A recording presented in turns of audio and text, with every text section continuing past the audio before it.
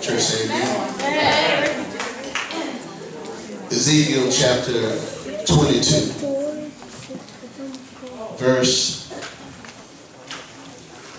30, inclusive of verse 31, starts off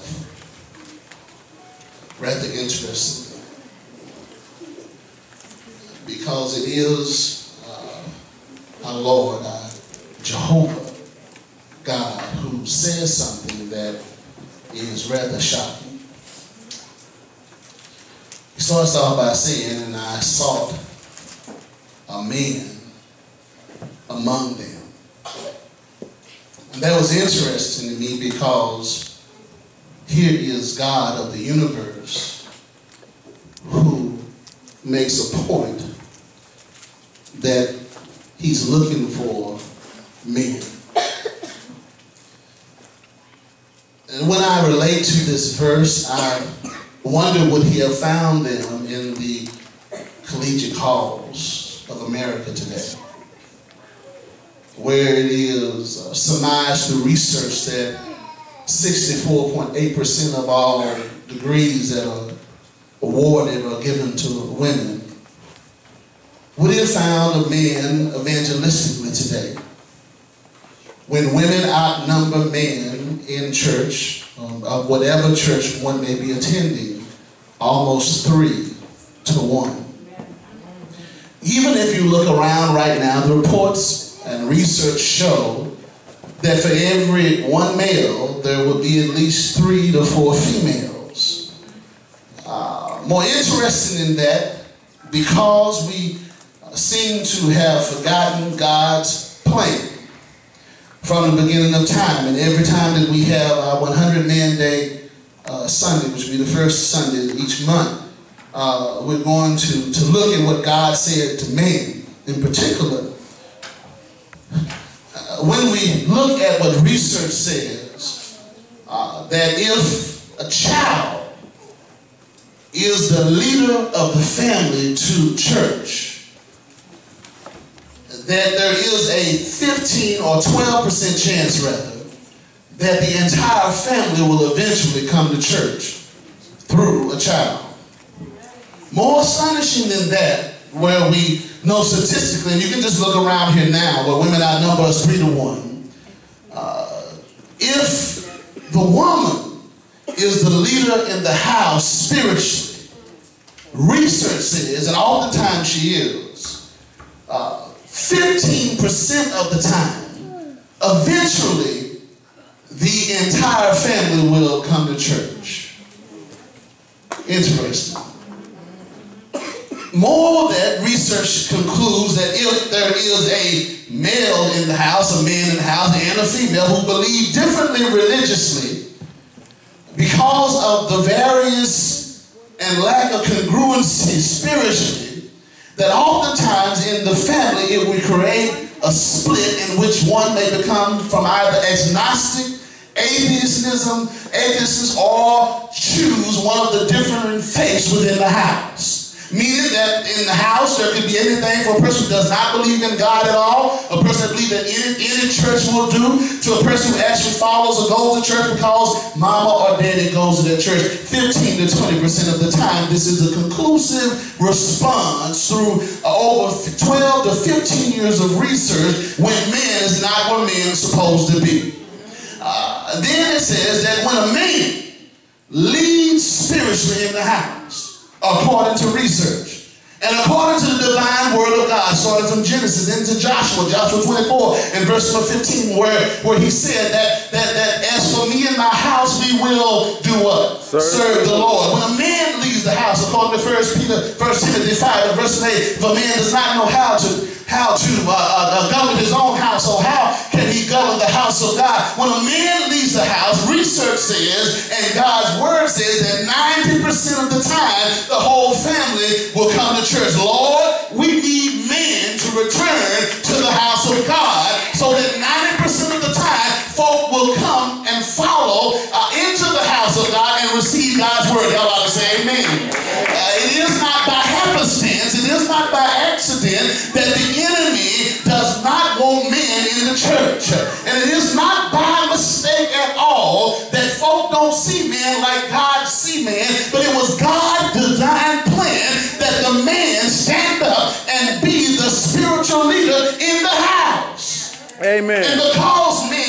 not where they're supposed to be. God says that I sought out a man among them. Yes.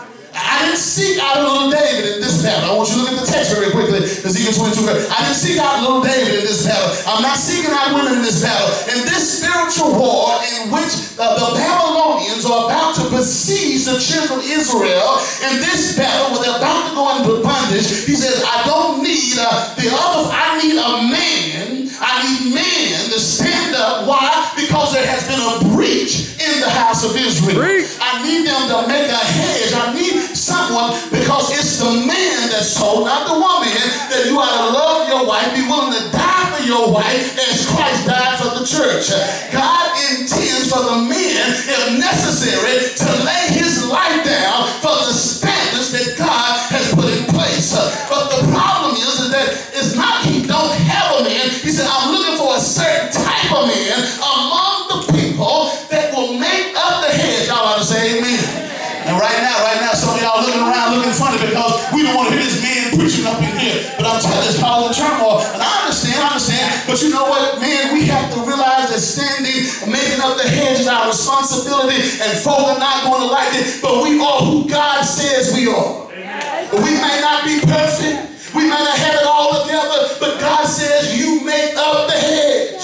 Isn't it interesting that husband literally means the band that hedges around the family? When you annihilate the man, he allows himself to be out of position. It causes a breach, not only in your family, but in the house of God. And whether the folk like it or not, when there's a breach inside the house, folk things can get inside the house that was never supposed to get in the house in the first place. It forces the woman to stand in places that she was never meant to stand. It forces her to carry loads that she was not meant to carry. She's not able to nurture and bring about the admonition of the children like she was able to. She's not able to go out and help you pay the bills because she's so busy trying to do the plumbing, which you should have the sense enough to know how to do in the first place, but you're out of position. Y'all ought to say amen. And it's not, and folk are out of place, not because they want to be out of place. Sometimes women have to lead in church because you won't lead in the first place. Half of you won't even sing, Lord, I want a brand new message. So they're looking at me, you probably singing, Lord, I want a... Women have to sing bass because men want bass in the house of God. And that's good that some women are more men than some men are men themselves. So y'all ought to be shouting right now.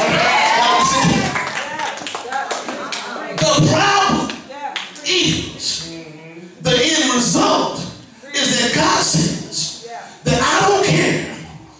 Now I want you to hear this, brother. And I want you to hear this real good while you're out there, because we're supposed to be in here. He does not care how much everybody else step up. Your responsibility is to make up the hedge. He does not care if she makes $90,000 and you make 20. You're supposed to be financially leading that house, led by the Spirit of God. You might be smiling right now. Well, my wife is a nurse, but you still better take care of your responsibility the best that you can. Watch the text. Gotta go back to the text. He said, I saw the men. Where? Among them. I see men. Somebody help me. I can see some men in the church. There's already a shortage of men in the church. But then I'm looking amongst the shortage of men in the church to step up. And they not stepping up. They want all the blessings. And the enemy is creeping into the house of God, creeping into the children of God, slaughtering our children, slaughtering our core value system, changing rights to pray, changing people's belief system concerning homosexuality, changing this, changing that, and the man is standing there saying mom's the word and not doing anything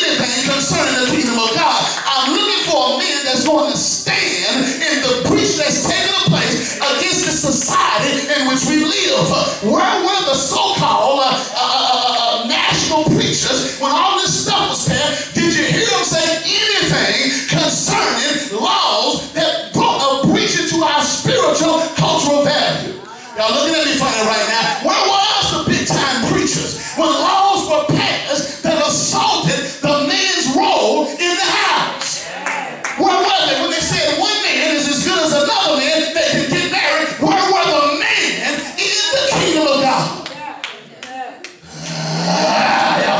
Well, you know, I don't feel bad. They did to you, they doing it to me now. But they're gonna say something up in here this morning. We're gonna say it here, we'll say it to the other church in here. Amen. Or we can go home. We can go home. How y'all want to do it? Amen. I'm trying to speak to 3 people for the Holy Ghost, and we can get through this lesson. Amen. Y'all all right? The breach in the text means that something foreign has penetrated what was supposed to be the barrier or the protection wall for the children of Israel. And then he says something, I want you to hear this. He says something that's powerful. He says, and to make up the what? The hedge and descend in where? In the gap. Now watch this. When the man is not in position, there's not only the spiritual gap in which we can look theologically at the distance that sin puts between man and God. And only Christ can fill that gap. But then there's also a gap in the blessings in which God is going to deliver once the gap is filled. The gap has to be filled according to what God is looking for. The Bible says in the text that I need somebody to stand in the gap. In Ezekiel 13, verse number 5, Ezekiel warned them that they had not stood in the gap, nor had they provided protection for the family. And that the wicked day is coming, that day is coming, that day in which God is on one side and man is on the other side. The person that stands in the gap has to be shown enough ready to withstand what's going to happen when you stand between a God that's unhappy with mankind and a people who don't want to serve God like they need to serve God. Are you listening to me? Too long we have read this text and we've done a disjustice to this text, because when you say you're a man willing to stand in the gap, it means that you're going to stand before God on one side and proclaim mercy and grace for the people behind you, while the people behind you are trying to break your neck. Man, that was too heavy for him. That was too much for him. Number one, he has to be a man because God so decreed him to be a man. People listen to the text. The text says, because as much as folk hate men, much as folk have denied manhood, they have turned even our women against men. Most women say, I don't need a man right now. God said, I'm seeking a man. But I heard women say they expanded their viewpoint, but I can do bad all by myself, that I don't need no man. I don't need no man. The man is there to represent his leadership in Christ Jesus. See, the problem is that since the man has left his spiritual position, he now takes on a disposition that God never gave him. God never considered manhood being the boss of a woman, but manhood is based on the spiritual leadership he's supposed to possess and his standards as the man of God. Look at the Bible in the book of John chapter 1, verse 4. The Bible, verse 14, the Bible says, and the word became flesh and it dwelt among us, and we beheld his glory. There's something about the glory that God has in men. Why? Because man was made first, then woman.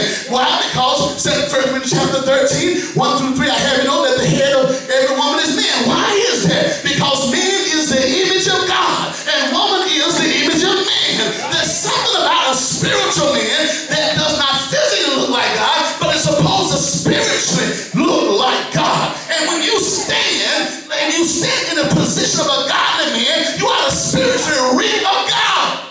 Amen. And that's why folk are man, because when folk look at man now, he don't look like a spiritual man. Sitting at home watching football on Sunday morning, sitting at home about 60, so you get up and cook yourself, you lazy rascal. He doesn't look like God. He doesn't sound like that. Y'all gotta say amen. Y'all gonna make me preach too. I gotta be through. I gotta at least be at point number 2 by now, because everybody saying amen, thank you, Jesus. I can still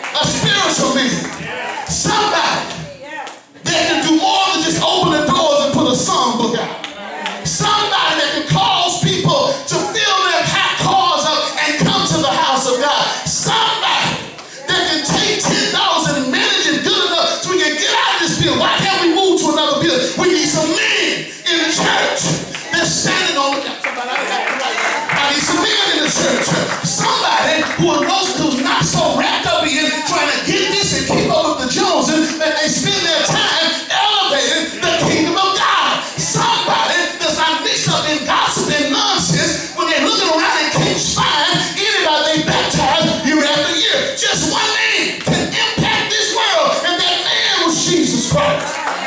He impacted the world. It took one man to turn the world upside down. What can motivate and fire this church up? It just takes one man that's standing on the promises of God, and everything will be all right.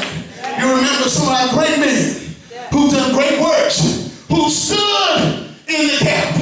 Y'all remember, Noah. Noah had his problems, had his issues. But when we look through the annals of time, in the book of Genesis chapter 6, around 11 verses or so, the Bible says that Noah walked with God. How did he stand? He stood in the gap. How did he stand on the gap? He had a God telling him, get ready, for all flesh has come before me. And I'm repenting that I even made man, because their thoughts are evil. But on the other side, he had men that were denying him, saying that God ain't told you nothing. But it stood in the gap. Life on one side and death on the other. Hatred on one side and hindrance on the other. But he stood up as a man with all his flaws, idiosyncrasies and faults, and said, I want to tell y'all something. I might be known as a drunkard, but I can tell you that it's going to rain. Get ready. It's going to rain. He stood in the gap. You see, the gap is standing between life and death. We need men to tell our families that on one side is a God that's tired of you not doing the work of the Lord. On the other side is a group of people saying, let the good times roll. But I want you to know that you got to stand and keep on standing on the word of God. That's not enough for you. So back to the Bible I go. In Genesis, you remember Genesis 15, the Bible said that there was Abraham. Who was Abraham? Abraham was a man that was known as a man known of faith. Am I right about it? He was unfaithful. Abraham, he lied about his wife. He did many other things, but he was known as a man of faith. Still looking at me funny. Back to the Bible I go. Acts chapter 13, the verse 7. Am I right about it? You remember what the Bible said, that David and all of his flaws and mistakes stood in the gap. Am I right about it? He was a man after what? God's own heart. Despite his makeup and his mess-ups, he still knew who his Messiah was. I bet you David was in here this morning. Even though you had the history lesson on him, he'd still be giving God praise and glory. You see, he was man enough to do it. He knew who could take him through it. Somebody ought to say amen. He stood in the gap because people need to know what God said. Still looking at me funny. Back to the Bible I go. And old Nehemiah, y'all remember Nehemiah? And Nehemiah chapter 6 or chapter 3 verse number 6, where they told Nehemiah, stop trying to build a hedge around Jerusalem. Jerusalem said, old Nehemiah said, I can't quit. I can't come down because I'm doing a good work. You see, a man, when folk won't act right, is going to stand on the word of God. He sees the need that the church has. He's not going to stay home when the work needs to be done in the kingdom of God. He'll put out fires, knock on doors. He'll have time for what y'all talking about. I can't quit because I'm doing a good work. Am I right about it? He realizes that God is able when he's not able. He realizes he got to stand even if it costs his own life.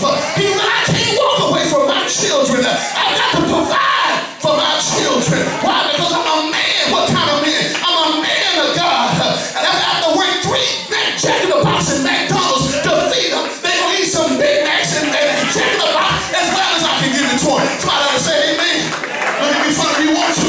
Yeah, you sit up here and made 2 or 3 children and walk around and talk about, I can't find no job. McDonald's hiring right now and kids still love Big Macs right now. See, when you're a man, it's not so much where you work. It's the spiritual representation of working in and of itself. I can't give you egg, I can't give you steak. But if I get a job this summer, you can have every flavor of slippers that they have within my power. Somebody say amen. Because I'm going to give you what I think, amen. We found it, we're in connection now. Amen, praise God. And so the man he looks for is a man of substance. It is a man not only substance, but it's a man that has the spiritual withal to understand that he's going to have to be a strong man to stand up in front of some rough people. Y'all all right? Because remember, where is the gap? On one side of the man is what? Life. All right, we can go home. I'll get this home. I've got to prove another point. I just skip over that point. So on one side of the man is what? Life. Life, and on the other side is what? Death. Death. All right. So ladies, okay. So the man he's looking for is not just a man in a nice suit. It's not just a man who knows the scriptures. It's not just a man who just comes to church. But it's a man who can stand before, who will stand before God. And all of his flaws and his weakness that impress God in such a way that when he looks behind him, he has no support whatsoever. And while he's trying to save folk are steady doing things to get themselves in trouble. And so he's looking for a man that has the character and the strength to stand before him. Listen to the questions that he asks in Psalms 94 and verse number 16.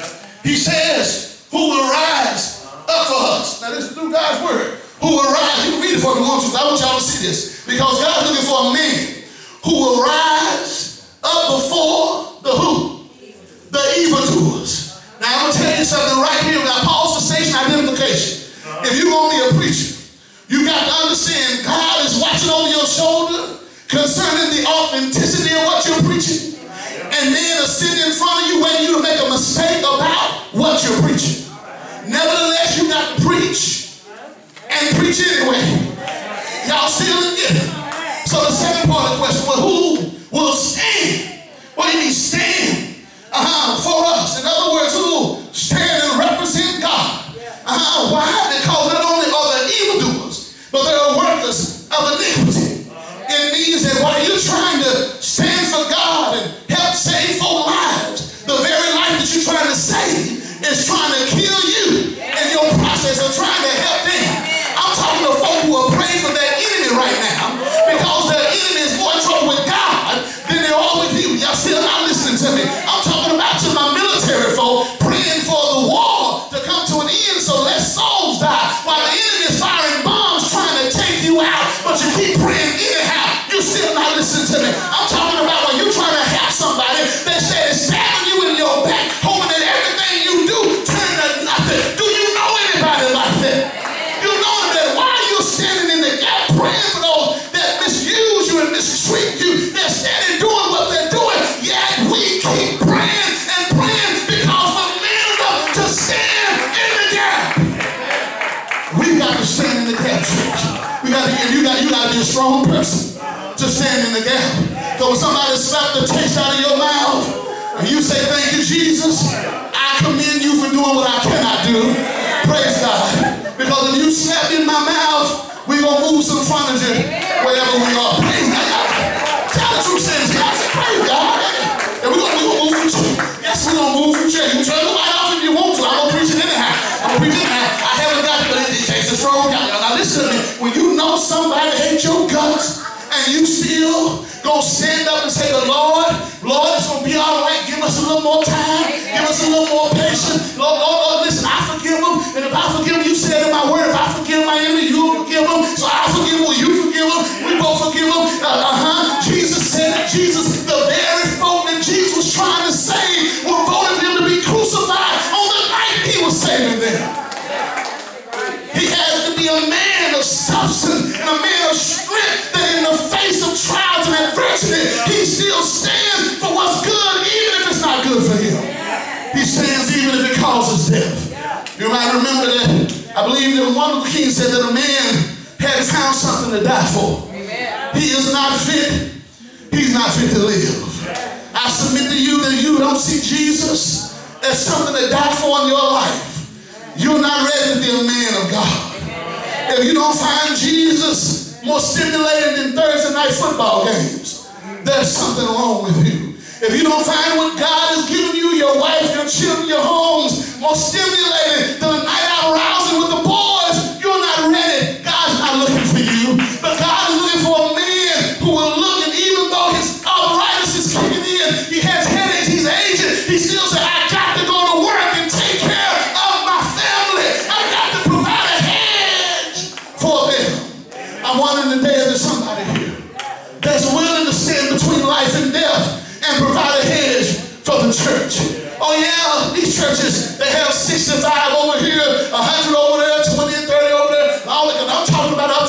to Christ. I'm looking at somebody that said that I see there's been a breach, and I see that it's bleeding slowly, and I've decided to personally take a stand within this church and this community and make a difference right here at this place, because I see the need, and I know that while I'm doing it, folk not going to understand it, but God showed up will love it. I'm telling the men right now that's sitting here right now, they can rise above competition and idiosyncrasies. I may not have a life so-and-so, but we both on the same team, ready to do the will of God. I have a soul to save, I have a soul to lose, and I can put some work in right here and work out my own soul salvation. I'm talking about folk that not sitting around wondering, well, what he wearing, what he doing, that's a boy, that's childish. Being a man is not competing against one another.